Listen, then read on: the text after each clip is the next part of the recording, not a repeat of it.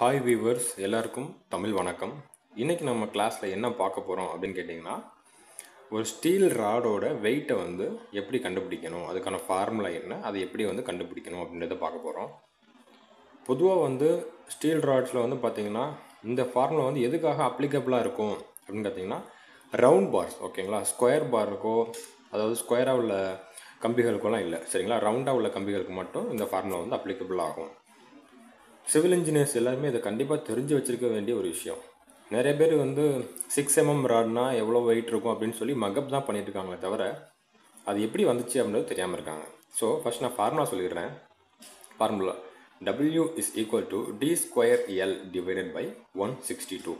இதில் W அப்படின்றது வந்து வெயிட், D அப்படின்றது வந்து டயா of the rod and L அப்படின்றது வந்து லெங்த் ஆஃப் தி ராட். நம்மளுக்கு இப்போ ஒரு எக்ஸாம்பிள் நம்ம ஒன்று பண்ணலாம்.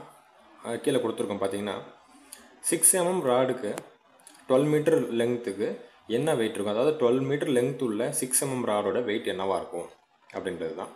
அப்போது நம்ம இதில் பார்த்தோன்னா இதில் எல் வந்து 12 மீட்டர் நம்ம எடுத்துக்கிறோம், டயா வந்து 6mm எடுத்துக்கிறோம். ஸோ ஃபார்முலா அப்ளை பண்ணுறப்ப W D square L divide by 162. அது நம்ம இங்கே போடுறப்ப D ஸ்கொயர் அப்படின்றது வந்து நம்ம 6mm ராட் அப்படின்றதால 6 ஸ்கொயர் போடுறோம் இன்ட்டு 12. இது எதுக்காகனா 12 மீட்டருக்கு நம்மளுக்கு லெங்த்தோட 12 மீட்டர் லெங்த்தோட வெயிட் என்னன்னு பார்க்கறதுக்காக. இப்போ நம்மளுக்கு 5 மீட்டர் லெங்த்தோட வெயிட் தேவைன்னா அதில் வந்து நம்ம 5 அப்ளை பண்ணிக்க போகிறோம். சி வாட் எவர் நம்மளுக்கு 5 மீட்டர் வேணும்னா 5 மீட்டர், 3 மீட்டர் வேணும்னா 3 மீட்டர். ஸோ அதுக்கு தகுந்த மாதிரி மாறும். Divided by 162.